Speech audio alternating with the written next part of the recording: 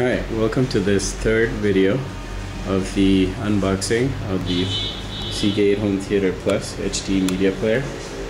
As you can see, I have the media player here connected to a USB drive, and then there's a network cable connected at the back. Right there's a network cable, and then the HDMI and the power cord. Alright, with this we're gonna turn this on, and go. This. It's turning on right now. Checking for the HDMI signal.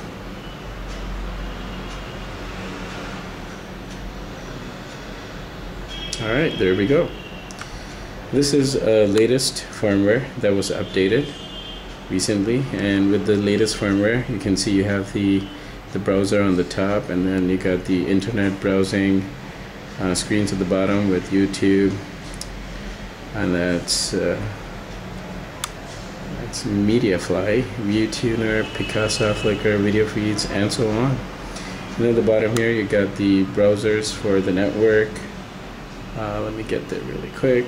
That's with the USB connectivity, and then the network, media servers, and so on. This will take you to the main screen. Alright, in order to check the firmware, go ahead and press on the menu button right here, screen little button menu, and this pops up a menu on the top, and then you browse all the way to the settings right there, and you have this version information. Okay, the original version that came with this device was 1.2. I checked on the internet on the Seagate website, and it said to upgrade to 1.5 before upgrading it to 2.20.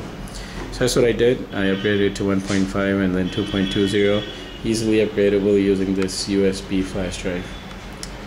Now, I did notice something, that on the version 1.2, it was a little shaggy using the internet access, so I had to upgrade to 1.5 and then 2.2, and everything on the internet works flawlessly. As you can see, you got the since it's connected to the local internet, I'm going to select the IP address, and there you go, it's connected locally to with an IP address of 10.0.0.8. Wireless is not available, so there we go.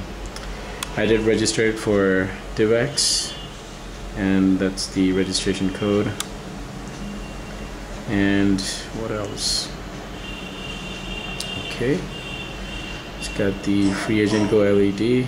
It's got the Seagate logo as well, which is good for a screensaver, and you can even have a slideshow option.